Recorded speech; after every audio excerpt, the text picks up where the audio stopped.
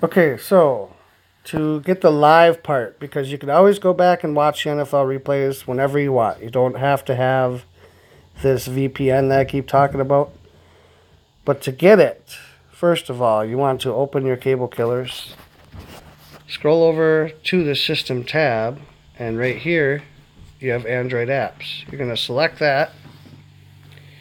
And the third one down is Turbo VPN for NFL Game Pass. You hit that.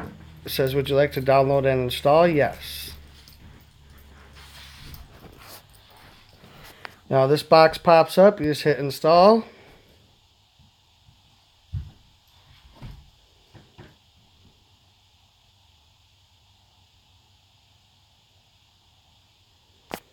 And you can hit open now. Okay, this is the VPN. It's going to give you a little advertisement. Just wait a second. Now at the top right here, you have a globe, okay?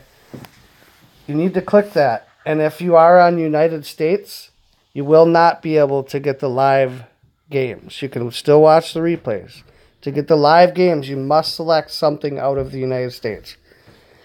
I'm just going to select United Kingdom, hit OK, and now it's going to connect. So you just wait right here until it's connected. Now it says connected. Now we can leave this by hitting back. And you can go back in the cable killers like we are here.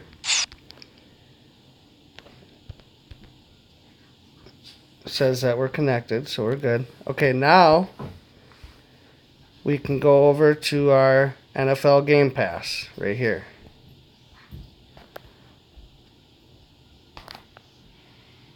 Now it's Saturday, so obviously there are no games playing today.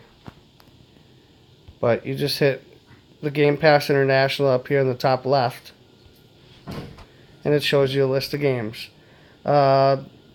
So when tomorrow hits, and let's say you want to watch a Packers game, you just would select the Packers game, and it will play. If it does not allow you to play, it's because you forgot to switch the VPN to a country other than the United States. You could also select the NFL Network, and you can select NFL Network Live if you want to watch the NFL Network Live. This right here is basically the quality.